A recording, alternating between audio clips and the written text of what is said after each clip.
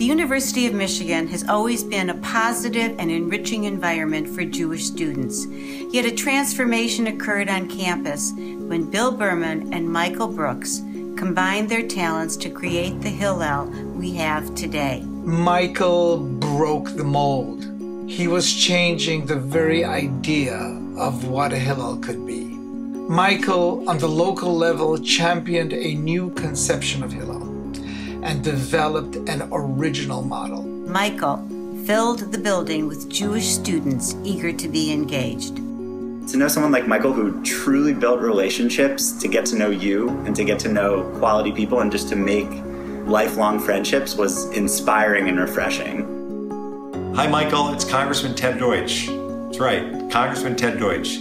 Something that I never could have imagined saying when I walked onto the Michigan campus in 1984. But then I went to Hillel, and I got involved, and I met you.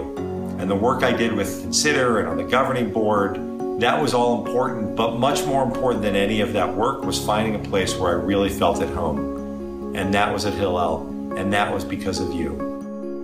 The one thought that I haven't been able to escape is, Michael, you're a pain in the ass, but you're my pain in the ass, and you're our pain in the ass.